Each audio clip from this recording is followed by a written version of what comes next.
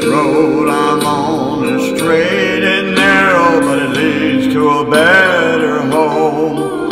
It was laid by Christ one day. Also, I just wanted to give you,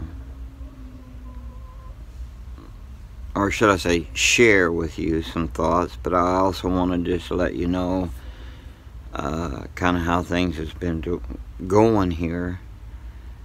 It's been rough since Mother's passing, and of course miss her very, very much. And I want to say to all of you, thank you for the prayers. If it wasn't for your prayers, it'd be hard even now to even be talking, but or even standing for that fact. And you're gonna hear Cricket over here doing his little thing every now and then, and some of these other hens, so please forgive the background noise. But anyway, I wanted to say thank you for the prayers, and by God's grace and His strength, I'm standing. And I am a very strong, firm believer in prayer. I don't think that there's one person on this earth who doesn't need prayer. And that includes your enemies. Yeah, that's a hard pill to swallow. Yeah, you got to pray for them.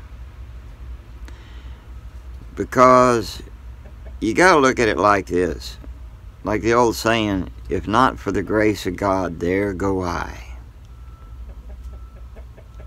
Yeah? Think about it.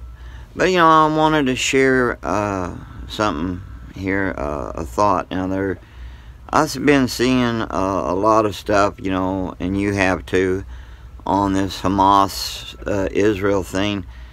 And there's so many of these young people and others, just standing up for Hamas. They say Palestinians, but you're not standing up for the Palestinians or from Hamas. And that Israel's the occupier, blah, blah, blah, and all this. And I've heard some Christians, or supposed to be Christians anyway, in some of their comments on other people's videos and stuff, saying, even on Facebook even, where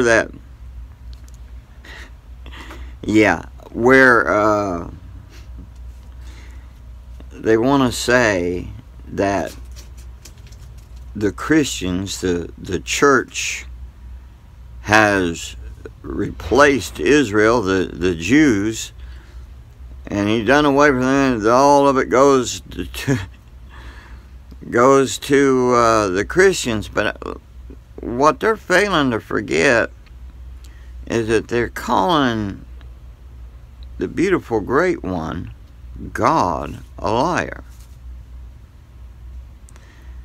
And if by chance anyone who's watching this, if your stance is for, or should I say, against the Jews, I want to tell you something. Alright, right now, alright, naturally, firmly, I stand with Israel. According to scriptures in the Bible, even though Israel, had many times in the past, and you look in biblical history, for example, alright, you see where the Jews had turned their backs on God, Yahweh, Jehovah, right? But they turned their backs on them, but eventually they turned back to them. But see, the thing is, you'll see where He never gave up or forsaken Israel total. Because, see, it is only because of his promise. His name is in Israel. Alright, he makes promises and he don't back down from them. And he will not totally forsake Israel. And many times, even in modern times, if it wasn't for the beautiful great one, there wouldn't be no hope for them. But look at them. Them standing there today is a miracle. I could go through all of that and take forever. But here's my point on my stance. All right, I'm going to read this to you so you can understand that it's not just me talking, you know, and just carrying on, sharing just only my opinion. I want to back up, stand for, hold up, should I say, the book of heaven, the Bible. You may hear some chickens clucking and carrying on. I think no, that's cricket. That's a rooster. Anyway,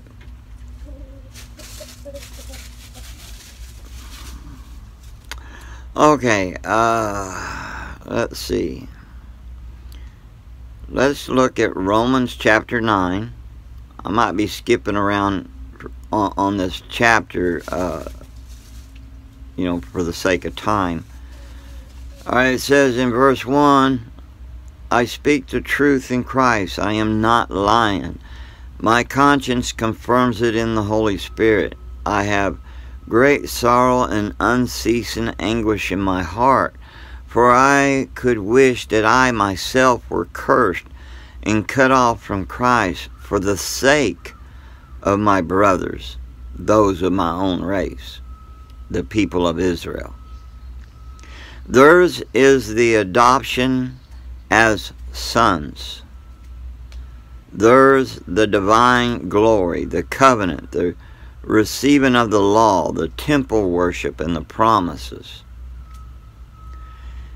Theirs are the patriarchs, and from them is traced the human ancestry of Christ, who is God over all, forever praised. Amen. Yes, I'm reading from the NIV. You know, a lot of people prefer the King James, but a lot of people don't like the Old English because they don't understand it. I love the King James version, but I understand it, but it was a struggle to understand it because a lot of the Old English terms we don't use today. We didn't even use those terms when I was a kid in school or nothing, you know, so, yeah. See, I'm not that old. I'm old, but I'm not that old. I don't speak a lot of that old English stuff, you know. But I love the poeticness. Poeticness? Poetry, I guess you say, so to speak, on the King James. But I like to read something that where anyone understands what I'm reading. So I just want to make that clear, okay? Okay, on verse 6, it says, it is not as though God's word had failed. You hear that? It is not as though God's word had failed, because it does not fail. For not all who are descended from Israel are Israel. Now, see, a lot of people want to kind of stop there and cherry pick this chapter, but they need to read it in its full context. In verse 7 it says, nor because they are his descendants are they all Abraham's children, or Abraham's. On the contrary, it is through Isaac that your offspring will be reckoned. Okay? In other words, it is not the natural children who are God's children, but it is the children of the promise who are regarded as Abraham's offspring. For this was how the promise was stated: at the appointed time I will return and Sarah will have a son. Now, I'm going to kind of skip on down here a little bit. Now, I encourage you to read the whole chapter. Let's see. Okay, I want to skip down.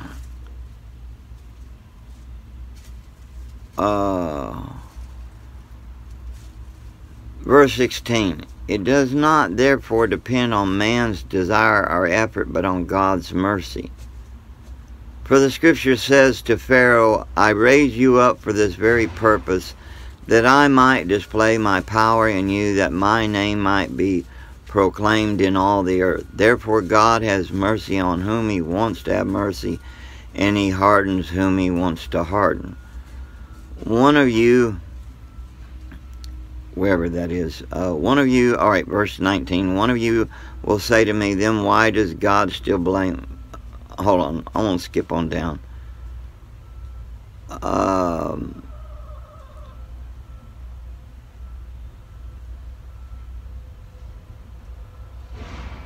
Okay, now we're going to 10. See, now you got to have chapter 9 and 10. But I'm going to encourage, I'm trying to save time here, okay?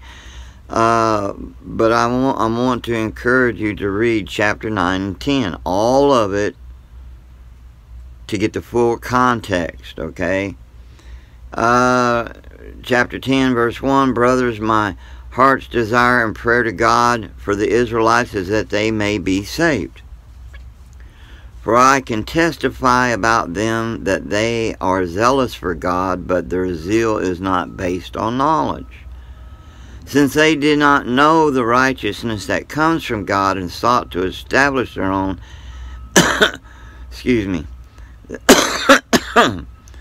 they did not submit to God's righteousness. Christ is the end of the law, so that there may be righteousness for everyone who believes. Let's go on. Let's see, let me find it.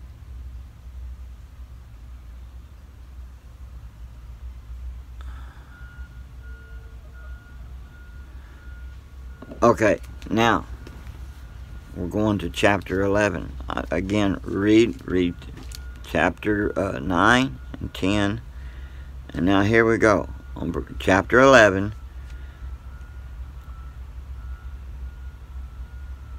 You got to really, really read it.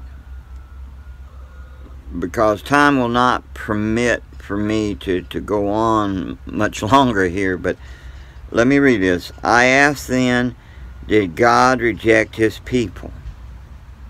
Now listen. I asked then, did God reject his people? By no means. By no means. Let me read that again. I asked then, did God reject his people? By no means. I am an Israelite myself.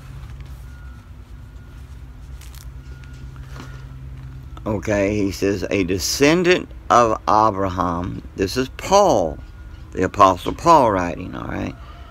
A descendant of Abraham from the tribe of Benjamin, or Benjamin. God did not reject his people whom he foreknew.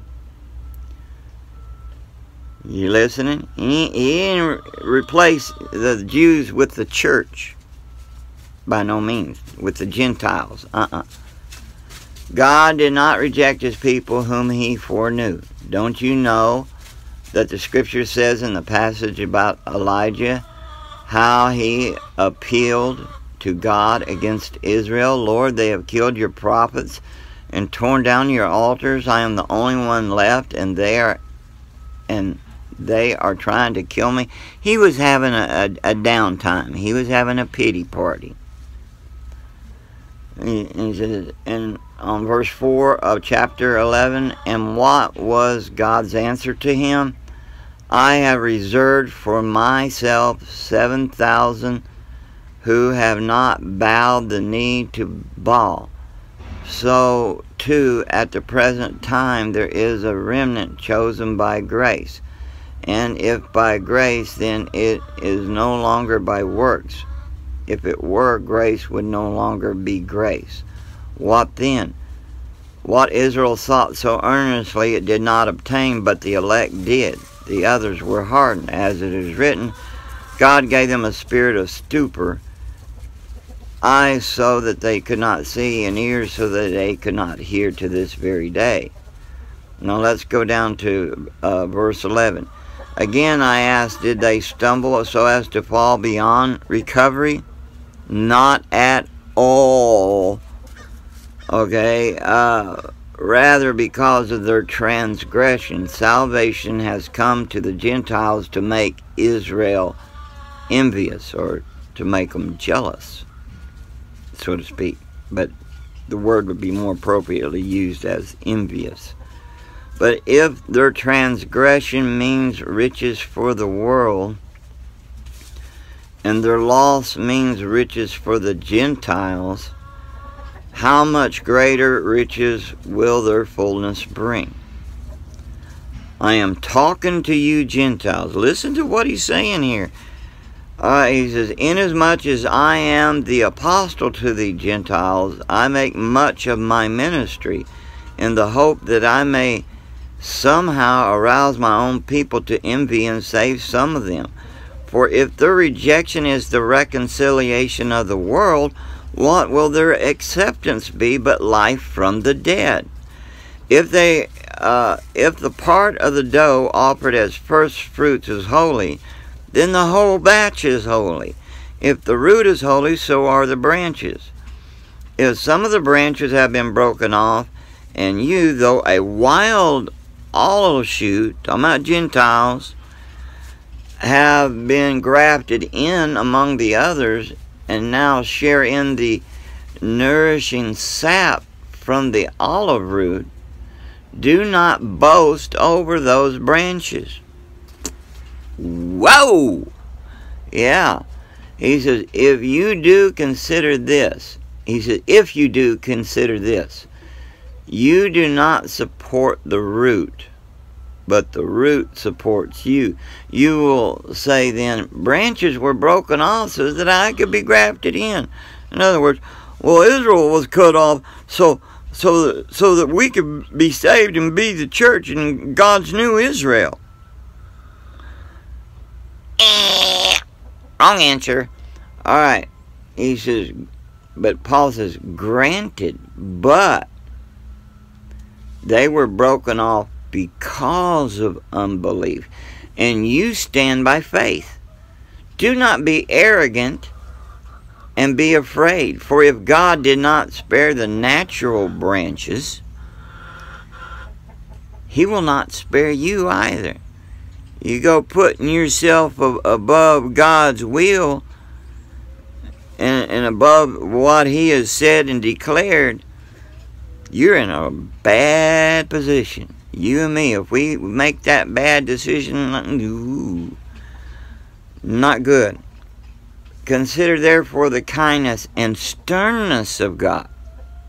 Consider it. Sternness to those who fail, but kindness to you, provided that you continue in his kindness. Otherwise, you will be cut off. You don't think God can't cut you off? You don't think he can cut off the Gentiles? Otherwise, you will be cut off. And in verse 23, and if they do not perish in unbelief, they will be grafted in, talking about the Jews, Israel, for God is able to graft them in again.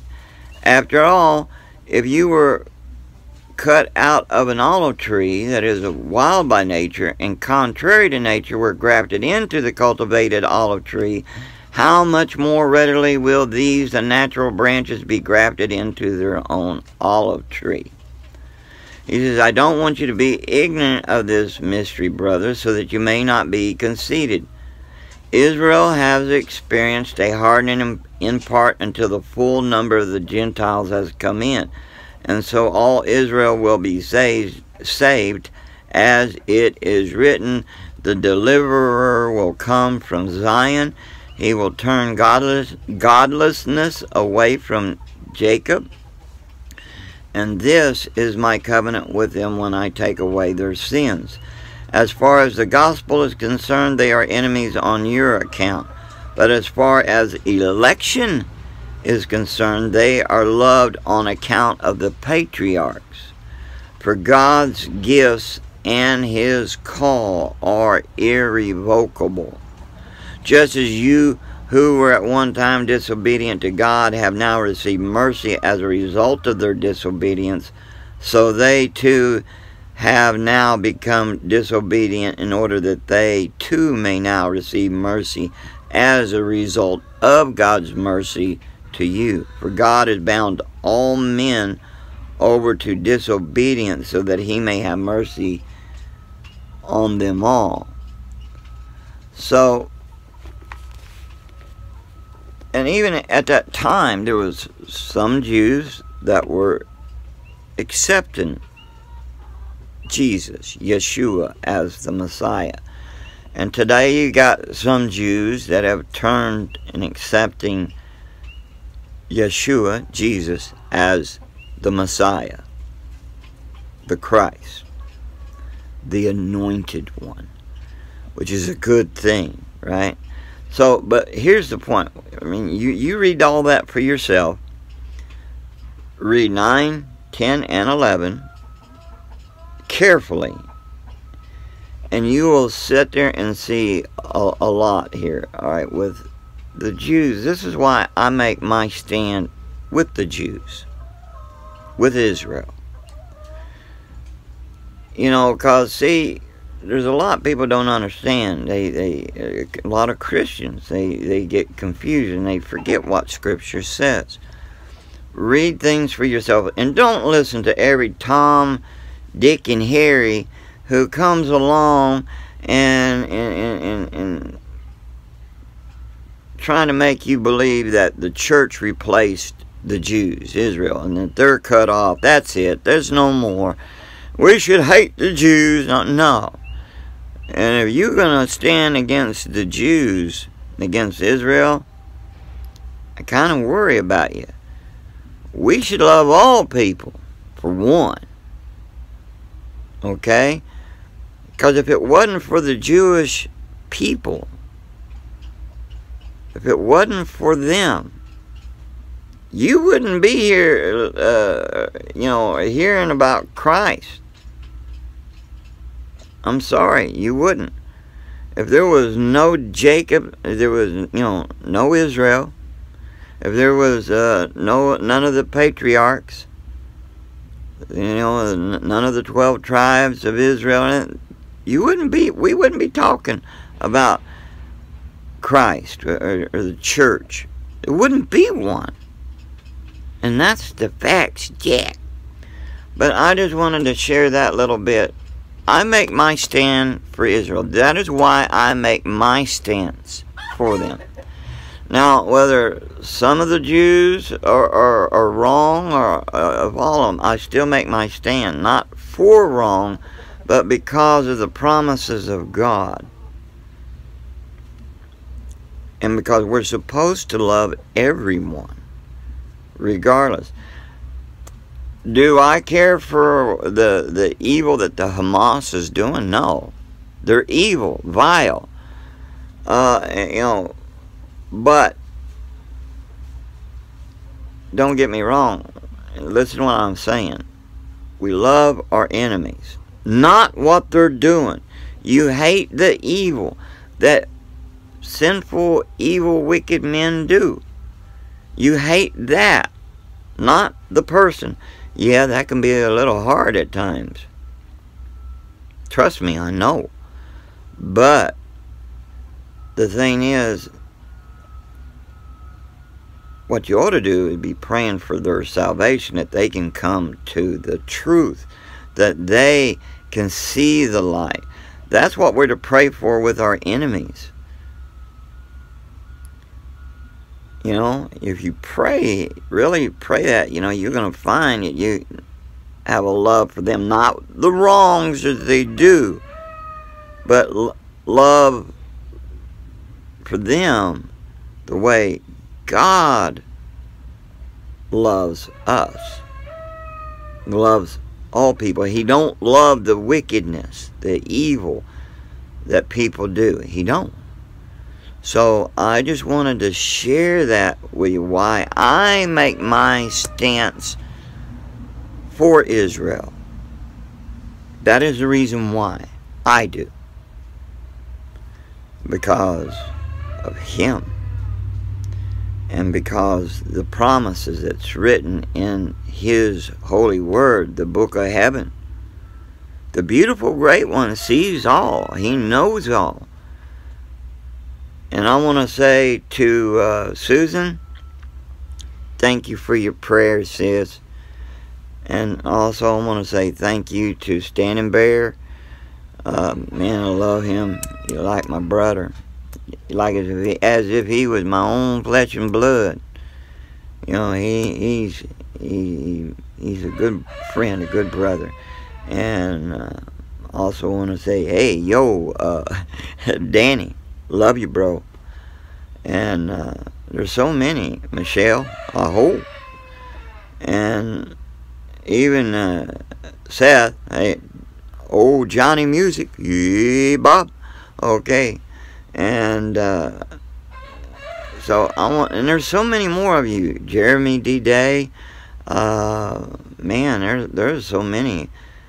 Man, my mind gets overwhelmed. I got so much stuff going on since Mother passed. We've been having problems with probates and other stuff, the will and stuff. You know, no, there's not no infighting over that because, you know, there wasn't a lot there. But, you know, still, you know, between that and how the government, well, you know what I'm talking about, the government and all this kind of stuff, how that. So it's got to get all straightened out still. But anyway, I want to thank you for your prayers. Still pray for us. And especially remember my brother Dave. Okay?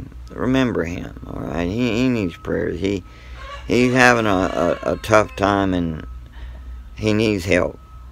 He's having, because, you know, he's got a big responsibility. It's more on him than us, and it's heavy on us. But because he was appointed executor of the estate, and he don't really know a lot about all that. And I'm glad I wasn't, you know, because I sure wouldn't know how to handle all of that. That's why I pray, you know, that the Lord will help him. And he can have some wisdom with it. Someone can help direct him in the right direction on this stuff. And pray for his soul too. Let's pray for all people's souls. Okay? I talked enough. I could say more. But I do want to say I thank you. And I love you all. And I just, you know, I just hadn't been up lately to doing a live, but hopefully maybe within the next couple of weeks somewhere, hopefully I can get the time and feel up to it and all that and do a live, okay? So y'all be blessed in everything. Now, y'all are in my prayers, and I'm not whistling Dixie there. I am telling you the truth. And I do love you all. And, hey, you take care. And I will catch you another time. I'll catch you later. Be blessed. And stay safe. Because these are crazy times we're living in. And watch your six. Love one another and pray for one another, okay? Stop your bickering. It don't get us nowhere. Alright, I love y'all. Take care. Be blessed. And aho. Wado, y'all.